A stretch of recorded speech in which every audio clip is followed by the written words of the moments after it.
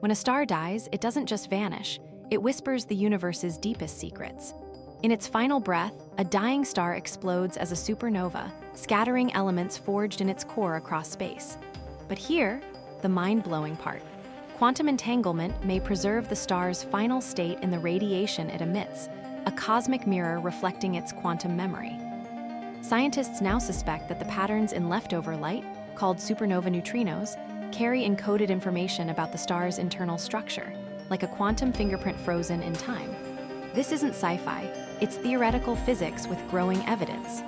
These faint signals could help us reconstruct the star's life, even after it's gone.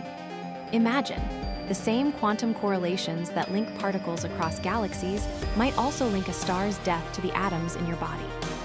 We are, quite literally, made of stellar echoes. And if we can decode these cosmic mirrors, we might unlock how quantum gravity shapes the universe's oldest memories. The next time you look at the night sky, remember, you're not just seeing stars, you're reading their last diary entries. Don't forget to subscribe for more amazing science content.